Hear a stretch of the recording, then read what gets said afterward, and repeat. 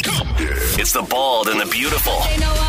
Everything from Nashville to Hollywood on My Country 96.1. Cande, we start with Dolly Parton, who we heard from her niece, I believe it was, who says she's working on her 50th album. Wow. And it's going to be a special event. She's working with 20 family members on songs that were written about them, and like it's all about her life growing up, and like it's like a huge undertaking, a major event. I love that. I love it. I can't wait to see what she does. Pretty intense, yeah.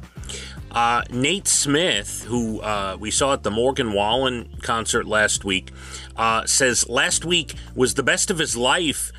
He was in an interview and he couldn't get over it. He said in that 1 week, he won ACM New Male Artist of the Year, the Billboard Rookie of the Year, and Amazon's Breakthrough Artist of the Year.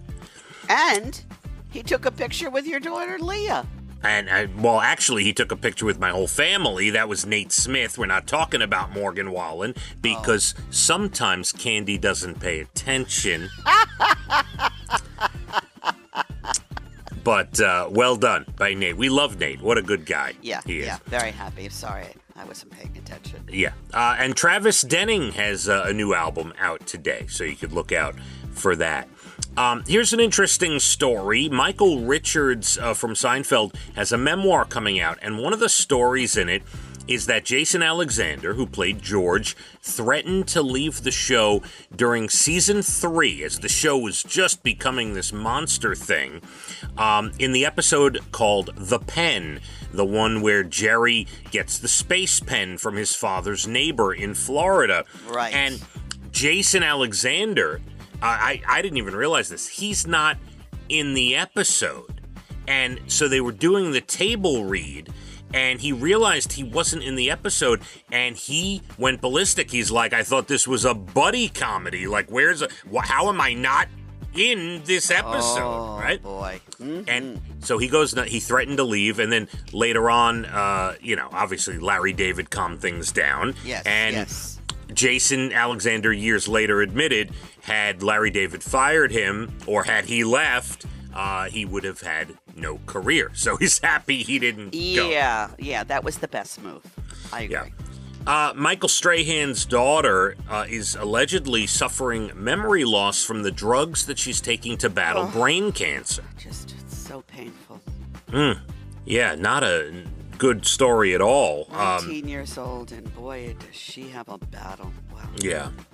Other lighter news, Eddie Murphy's new Beverly Hills Cop coming to Netflix on July 3rd. You could look out for that. All right. June 25th, a new Amazon documentary called I Am Celine Dion. Oh, that must be interesting. Yeah. Christian Slater to star in Showtime's Dexter prequel coming up. Okay. Yeah, like him. How about this one? There was a poll conducted. Who is the #1 most trusted TV anchor, not cable news anchor, but regular TV channel anchor in news? And Lester Holt, by a wide margin, was #1. Really? Yeah. I wouldn't have thought that. I like Lester Holt, I think. Yeah, I usually watch David Muir, I'm not going to lie. Oh, he was #2. Yeah. And Nora O'Donnell, CBS, was #3. Okay. All right. Movies out this weekend: the Garfield movie with Chris Pratt, Sight with Greg Kinnear, Furiosa Mad Max with Anya Taylor-Joy and Chris Hemsworth, and a Beach Boys documentary out as well this weekend. Yeah. By the way, that Beach Boys doc is on Disney+. You can also find on TV the new J-Lo movie on Netflix called Atlas, and Sunday on NBC is the Indy 500 race this week. Oh, big one for those that follow. Yeah. And there you have it, your bald and the beautiful entertainment, everything from Nashville to Hollywood. We have a gorgeous weekend ahead of us. So today looks like 80 and sunshine. Saturday and Sunday, 75 and sunshine. And Monday, we might get a touch of rain coming in. We'll see. But, maybe it stays off to the side. But right now, Friday, Saturday, Sunday look absolutely glorious. Yay! Yeah. Let's hit the roads. My Country 96.1. Phathead and Cande in the morning. Weekdays 6 to 10 a.m. on My Country 96.1.